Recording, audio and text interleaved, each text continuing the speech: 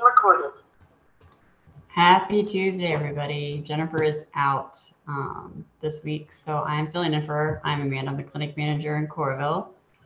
Today, we're going to be talking about fueling your exercise and when to work out.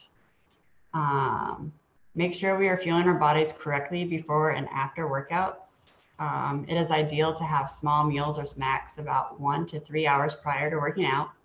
Larger meals should be about 3 to 4 hours post-workouts. Eating big meals before a workout can lead to feeling sluggish, feeling full, and potentially making you sick while you're working out. Small meals help get energized and ready for our workouts. Another big reason is when we eat, our digestive process begins at salivation. So a small meal, big meal, right before we work out is not ideal because it's actually taken away from our energy source. All of our energy is going towards digestion. It's going to be focused on breaking down the foods, the nutrients, and doing what it needs to do. So taking the energy that needs to be used for our workouts, we can maximize our potential. Those are the main reasons we want to make sure we're eating small meals or snacks within that 1 to 3 hours prior to working out. When we think about what we need in order to do a workout or what we need for energy, we need to get most of our energy from carbohydrates, from glucose.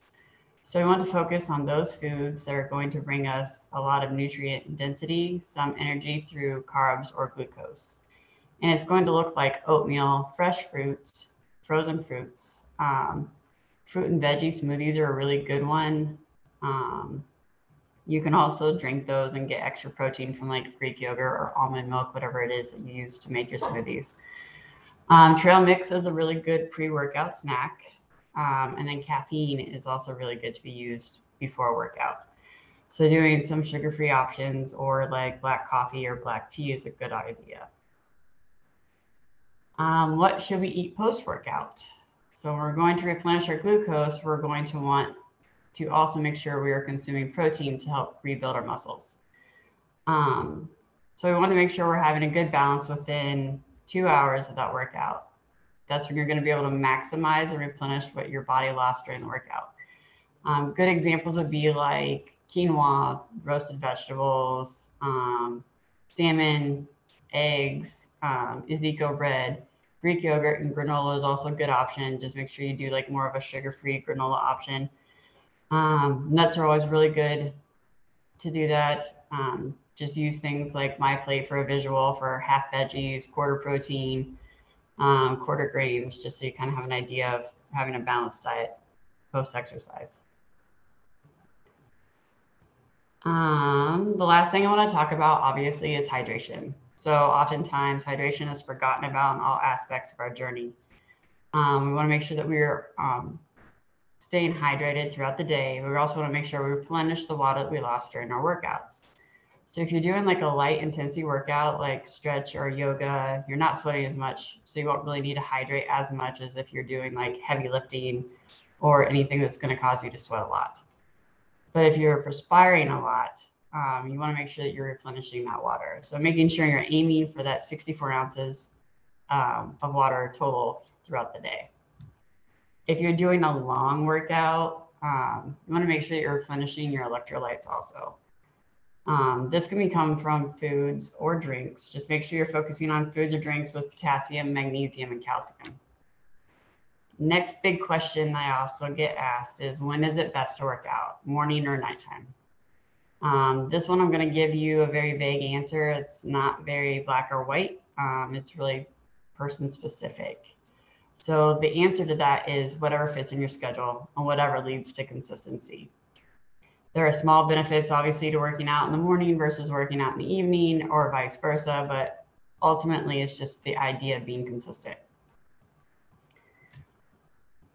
If you are someone who absolutely has to work out first thing in the morning, great. That's going to be what's best for you. But if you have maybe a more demanding job, then maybe you can't get it in until after dinner time. That's also fine too. With nighttime or evening workouts, it's recommended not to exercise 2 hours before bed because obviously you're getting your endorphins up. and you're getting energized, so that kind of can lead to some sleep disturbances. Some people, it helps them sleep better. It just also depends. It's person specific. It's not clear cut for anybody. For morning workouts, it has been shown to improve overall sleep and energy throughout the day. You're also starting your day out with a workout. You give your natural energy and you'll be more awake and more energized. So that's kind of a benefit for the morning workouts. The best way to determine when to work out is what's sustainable for your lifestyle. When can you be the most consistent with your workout, and what time is best that you can feel your body post-workout. So those are the things to keep in mind when you're trying to determine when you're going to work out and what works out best for your life. Key obviously is always going to be consistency. If you can't be consistent with your workout, it's not going to be beneficial for you. And then also making sure that we're replenishing our body with the nutrients and the water that we lose when we do our workouts. That's all I have for you. Jennifer should be back next Tuesday. If you want to, go ahead and call your offices and get scheduled with a free 20-minute consultation with her, so she can go over some ideas of what's best for you for your one-on-one health coaching. Also, reach out to one of our consultants if you're interested in our weight loss programs or even having your hormones checked. We'll see you next week.